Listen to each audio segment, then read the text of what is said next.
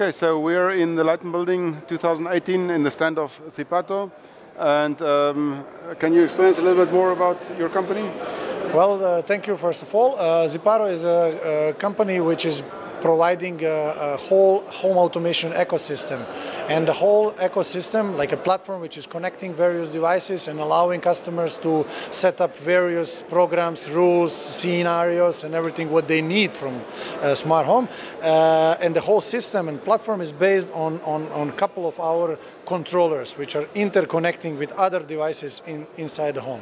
What's very special is that our controllers can combine popular wireless and wired technologies. Of course, KNX is one of the most important wired technologies which we are working with, but besides that, we are also combining into these systems these popular Z-Wave, Zigbee, and other wireless technologies. Okay, great, perfect. So, yes, we can go now maybe to the products and have rather a look at the products, and then you explain us a little bit more about them. Yeah, will do.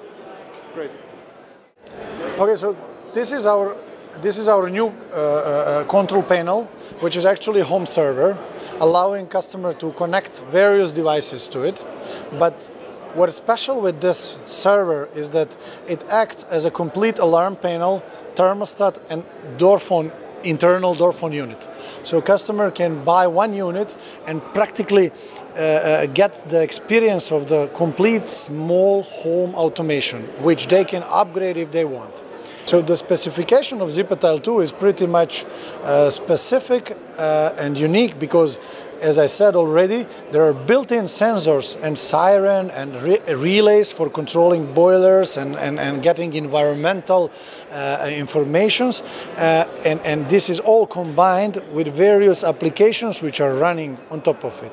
This is why we use this device in order to present a small home automation system within a single device. Okay, so if I understood correctly, the device has internally these sensors physically on the device. Yes. They are built into this device. Noise sensor. So yes. What does it mean? So, for example, you have one noise sensor which is detecting noises like from smoke alarms. So, if you have a traditional smoke alarms and you want to be alerted on a mobile phone when something happens, or you want some siren to yell or something like that, then this unit you can activate, and this unit will recognize the noise of the traditional smoke sensor, which you can buy pretty much affordable, and then this unit will inform you over the mobile phone, push notification, or any other way how modern systems are informing or keeping customers informed. That's about noise sensor, but besides that, there is a temperature meter, humidity meter, there is a siren which is inside built already, there is a 120-degree camera, and there is a motion sensor with the flat surface Fresnel lenses, which is also 120 degrees, being able to monitor what's happening in front of it. So if you arm the system and go away, and someone gets in, the motion sensor will detect the person, the camera will take a video of it, and then everything is going to be sent to you on your mobile phone, so you can check it out and act accordingly. And the motion sensor, how far does it reach? More? It can reach 5 to 6 meters. Very good. So quite interesting. What it does quite a lot more than you see from the beginning, first side. As more you see, that would be a more unpleasant design. So it's very difficult to promote this unit because you can only promote a simple touch panel, while on the back of the unit you can show many other things. First of all, the unit is being connectable by KNX system over the IP, then Z-Wave, then Zigbee, and a Wi-Fi on the top. So all these antennas are built into a frame which is allowing the unit to communicate over all these networks. Okay. And the KNX connection is a KNX IP. So you need to have one KNX IP gateway in your installation, and then you can communicate. And what can you control over the KNX? Is it, do you have the visualization or? Because our system is actually, having a visualization included. So with this, what you get practically all the logic controller, a very powerful logic controller with all the customization tools which are graphical and available online and available for even do-it-yourself customers. Plus, you get an automatic mobile application and web applications like a visualization tool, which I can show you over there, already available on the screen. Okay, perfect, great. So let's have a look there. Okay, so can you explain us a little bit more what you have here on this panel? So ZipaTile is actually a product of ours which we are currently selling on the market already. It is a multifunctional unit. It is a control panel and a home server in one unit.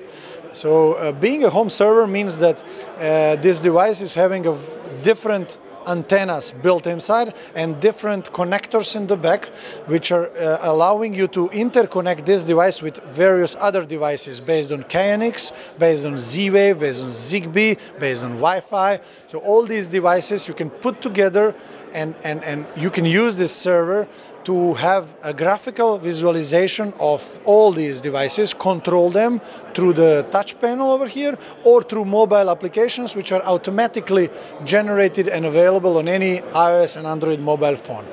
The device itself is practically replacing the smart alarm panel, thermostat panel, and the video door phone, internal video door phone unit. So if you want to go out of the home, you can just use one of the partitions and arm away your system. Okay. So since the unit itself is the complete small alarm system, you can just arm away your system, and once the system is armed away, in case the system, now it's not possible because it's not activated, but once the system detects, the motion sensor detects the intruder, the camera will take a small recording and it's going to send it to the cloud, and you're going to get it on a mobile phone, and the siren will inform intruder that he has been busted.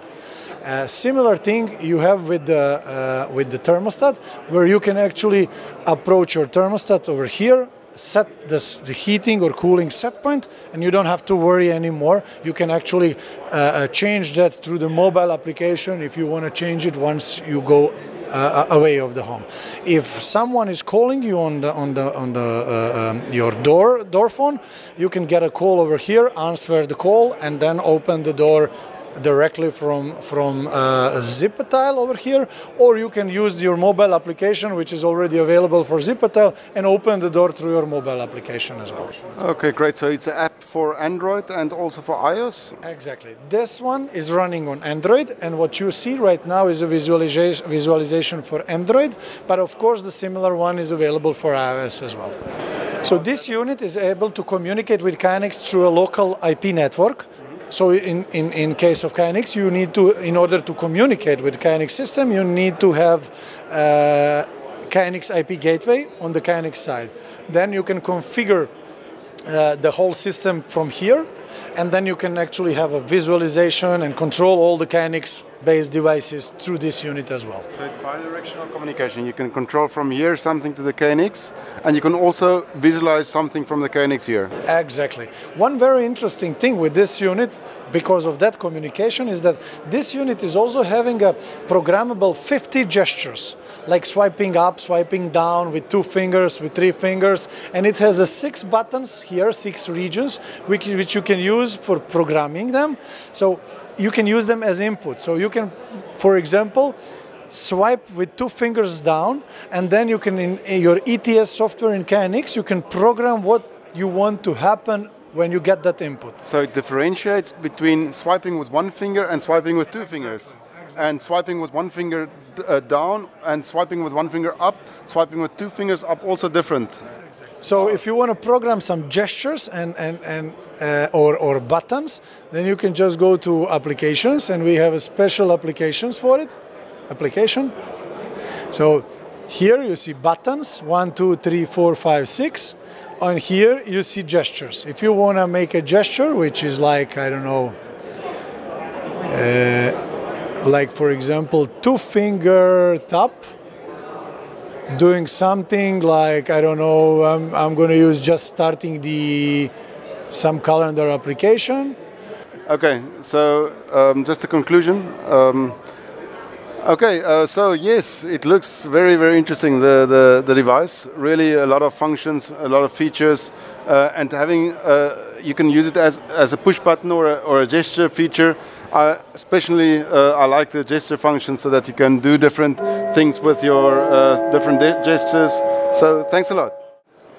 Okay, so very interesting.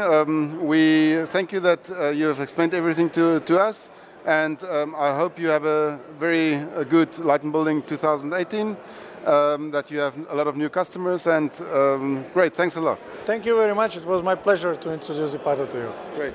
Okay.